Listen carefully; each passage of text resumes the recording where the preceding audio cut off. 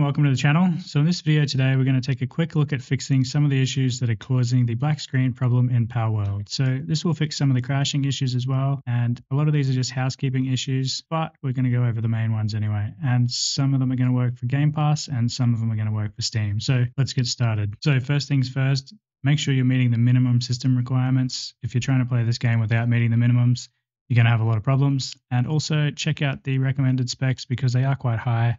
So the first thing you're going to need to do is make sure you're using your graphics settings correctly. So don't try to push the game to the limit. Stick with what your hardware can actually handle. So once that's out of the way, if you're still having problems, the next thing to do is to jump over to Display Driver Uninstaller. So I'll leave a link for this in the description. So you can just download DDU. So once you have it downloaded, just run it and clean install your drivers. So this is it here. Just extract it.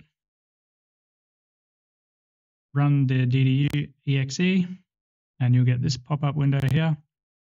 Accept the little prompt.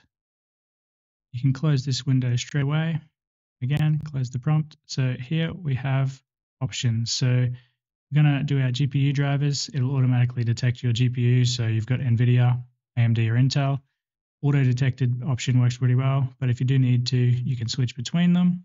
So obviously you're going to get rid of your drivers for your main GPU. So don't bother about the integrated one unless you are trying to play this game with integrated graphics, which I don't recommend. So once you've done that, just click the clean and restart option and then follow the prompts. I'm obviously not going to do that because I'll have to go through the entire process and I don't need to. So for the sake of this video, just follow those steps, then go back, download the latest drivers and install everything. And you should have no more issues with the black screen problem. And it can also fix a lot of problems with crashing. So once you've done that, if you are using overclock settings, make sure you reevaluate those. You don't want to be using an overclock. That doesn't work for this game. That'll cause you a lot of issues as well. Also suggest going and updating your BIOS. And finally, on the odd chance that you are already trying to use mods, don't bother using mods just yet. The game's getting a lot of updates and modders can't keep up. So avoid using mods for the time being. So the next thing you're going to need to do is to re-verify the files in the program you're using. So I'm currently playing on Xbox Game Pass via the Xbox app.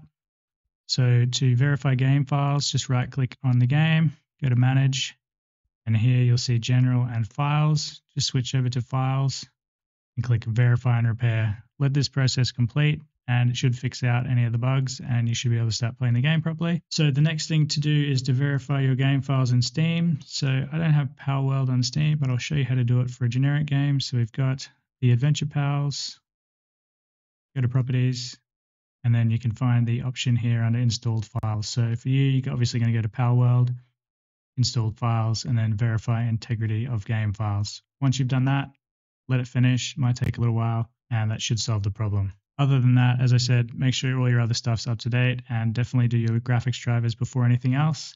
And remember, the most important thing at this point in time is the game is super new, so there are going to be problems. It is still technically in a beta, so you're just going to have to live with some of it for the time being until they optimize things and sort out the problems. Anyway, that wraps up this guide.